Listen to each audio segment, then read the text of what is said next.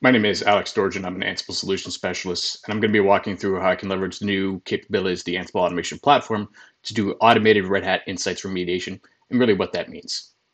So what do I actually need to make this all work? So it's really a combination of the Ansible Automation Platform with Automation Controller, the new event-driven Ansible controller, as well as Red Hat Insights. Specifically, I'm going to be talking about Red Hat Insights for Red Hat Enterprise Linux because it's really the operating system I'm going to be focusing on for this. So how does this all work?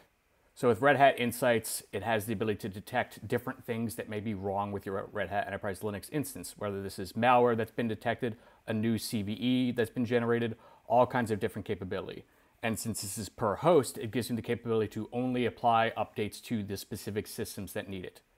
Insights is now also an event source for event-driven Ansible, so I can set that up both in console.redhat.com as well as event-driven Ansible to be able to talk to each other, so I can have that trigger when a new virtual machine is created or a new issue has been detected that needs to be remediated.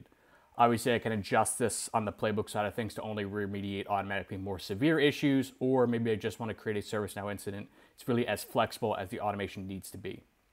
But in this case, I'm going to use Ansible Automation Platform and Automation Controller to reach out to Insights, use that capability to automatically create the remediation playbook, sync it into the Ansible Automation Platform, and run it to a full detection to remediation with no human intervention required.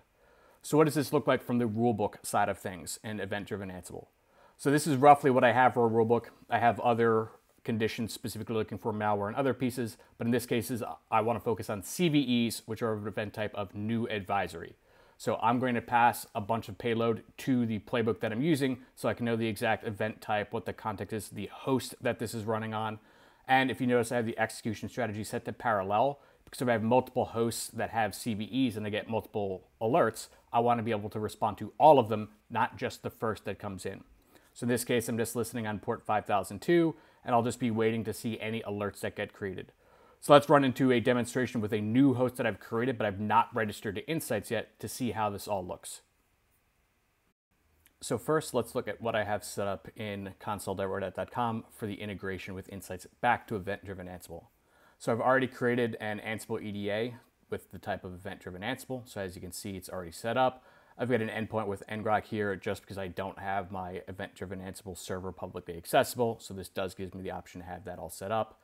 And I've also already set up the different triggers in the notifications to basically trigger on various events. In this case, it'll trigger on a few different advisories. And this is how I had that actually set up to communicate on specific events that Insights determines.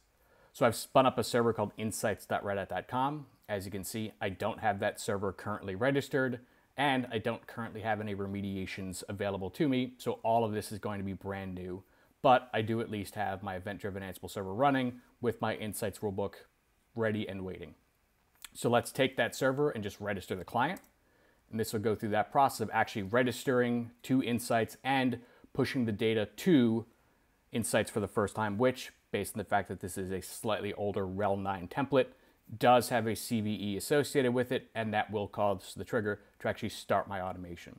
So once it's done and does the collection, that's when Insights will determine that a CVE and new advisory is existing, push that webhook, which will launch then the automation to event-driven Ansible, which will then immediately trigger into Automation Controller because it will determine that a new advisory does exist. So again, this gives a lot of flexibility as I look into what automation can happen.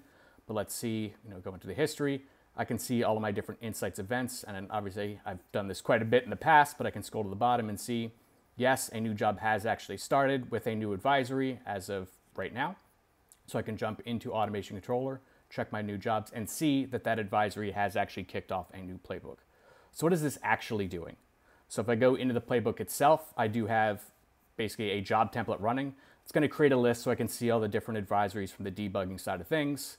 And I can reach back out to Insights to actually get the full list of advisories and create a more detailed list than what was pushed via that webhook.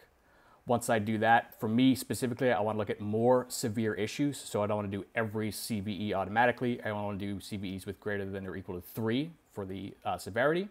And then by doing that, I then go through the process. If it is that great, A, notify my chat program, which in my case is Mattermost. B, generate a new playbook in console.redhat.com so I can do the remediation. Then I want to sync it into my automation platform So I already have an existing project set up to pull from Red Hat Insights. And then I want to perform my remediation. I have this performing a list because I may have multiple remediations that may need to occur if I have more than one CVE greater than or equal to 3. So all this is doing is updating that job template with the exact playbook name that's generated and then launching it. So it will loop through that as many times as needed, and then it will update and let me know that the particular task is done. Or if no CVE is greater than or equal to 3, it will just notify me that nothing happened. So I can go into my chat program, I can see it actually did detect one CVE with a severity of greater than or equal to 3, which means it's actually going through that process now of syncing in that automation. So I can see that the playbook has been running. Obviously, if I want to look at the specific details, I can see exactly what the CVEs are, the advisory ID, all that information. But in this case, I'm actually going through the project process already of launching that project update to pull in that new playbook into the automation platform, run the automation, which in this case would be whatever the CVE requires, which could include a reboot based on what Insights requires, and then closing out that ticket. So let's go back into the jobs and see what that remediation playbook did. In this case, it gathered pack, check for updates, which just ran a simple command to check to see if there is an update for that particular CVE. Goes through the upgrade process, which again just does an update, and I can see updated multiple packages to newer versions. Needed to see if a reboot was necessary and handled that reboot and verified the server was back up, and reran Insights so I don't have to worry about that CVE retriggering or showing up on additional scans. So I can actually go in, as I said before, there were no remediations here, but I can reload this page, and I'll now see that that CVE has a remediation associated with it. I can from here download or archive the playbook, so it's still available for me to view. So if I need auditability, all of that's here, as well as the auditability of the job run itself. The beauty of having this all through the automation platform is I already have my credentials stored in here. I already might have my inventories pulling from multiple sources. In this case, the host happens to live on VMware, but my automation is set up where I could run this exact same job for Red Hat virtualization, VMware, Azure, really any hypervisor that I have set up in my environment. And the credentials are already stored in Automation Controller, so I'm not doing any additional effort. And to note, was this actually closed out, at least notification-wise? I can say yes, the exact CVE details were passed, so the end user knows that there are no additional remediations required, at least of ones that are greater than or equal to 3. I can obviously increase this process, add in ServiceNow tickets. If you do want that manual intervention to wait, maybe I want to push this to a ticket or to a change window, I can do that. But for this, I specifically want to have the ability to immediately remediate high severity CVEs with zero intervention. And that's exactly what this process is able to do. So I'll place in the description down below a blog that walks through setting up Insights, both on the console.redhat.com side as well as the rulebooks. It is a little bit old. There is that new integration, as you saw in console.redhat.com, with the event-driven Ansible type. I also have my GitHub with the rulebook that I've specifically used, so that will be linked down below, which does use the event-driven Ansible Insights source plugin, so you can see how that works and not just a generic webhook. And then I also do have my remediation repository, so all of that is available to you as well if you want to see exactly how I went through the process of reaching out to console.redhat.com to get the list of CVEs, automatically create those playbooks, sync it into the automation platform, and most importantly, run the remediation. So all of that is available to you as an end user. So hopefully this is a valuable look at how we can start doing some automatic remediation of CVEs and really leveraging the full Red Hat suite of technologies for Red Hat Enterprise Linux, Red Hat Insights, and the automation platform together, so I can ensure that critical vulnerabilities are patched immediately and I don't have to worry about tracking them down and figuring out what those remediation steps are, because Insights provides that capability out of the box with auto-created playbooks for me. Hopefully this was helpful, and let me know if you have any questions. Thank you. Click the image on the left to watch another video, or click my picture on the right to subscribe.